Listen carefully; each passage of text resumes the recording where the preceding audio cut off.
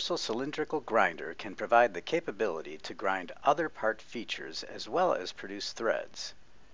Depending on the thread size, diameter, pitch, and other geometric considerations, a universal machine without a tilting wheel arbor can grind threads with helix angles up to a maximum of about 6 degrees via an axis parallel grinding technique.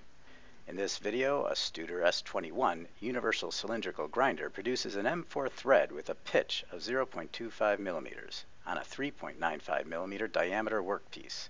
Then it grinds two different eccentric features as well as flats to fit a 0.52 millimeter size wrench. Before this operation was moved to the universal grinder, the part required 7 setups to accomplish what is done in one setup on the universal machine.